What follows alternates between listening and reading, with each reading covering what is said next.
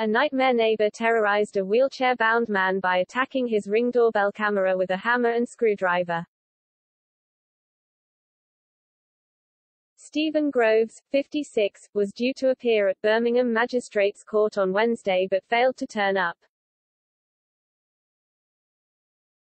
Instead, he was found guilty of harassment without violence in his absence, Birmingham Live reports.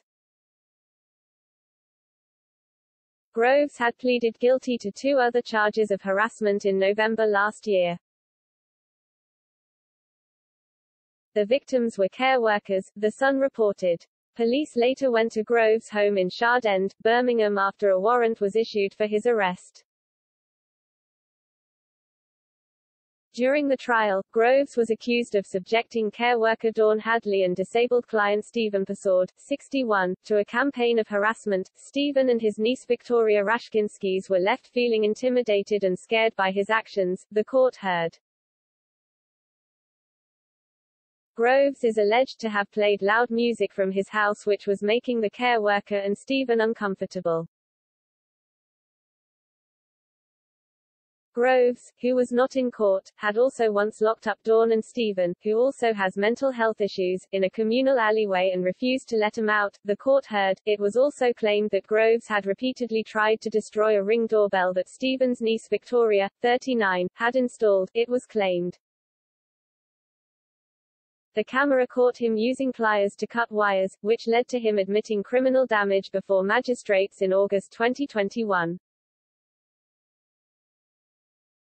Just days before his court appearance, he was seen appearing to take a pen to the lens of the Ring camera. Groves was handed a conditional discharge after admitting criminal damage. In July, the Ring doorbell also picked Groves up trying to rip the bell from the wall with his hands. A week later, he was filmed using a screwdriver to jab at the lens. Groves told police in a voluntary statement to police that he was causing distress to Dawn by playing loud music. Groves was asked, "Did you cause Dawn alarm or distress?"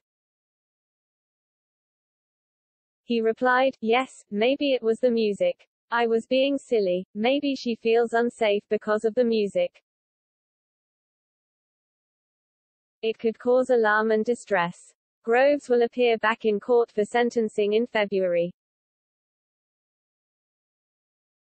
Speaking after the court case, Victoria Rashkinskis told Birmingham Live, "It has been hell for my uncle. He is a disabled man with Parkinson's disease and he just doesn't need this added stress. It has also been terrible for the carers who come to his home who are just trying to do their jobs.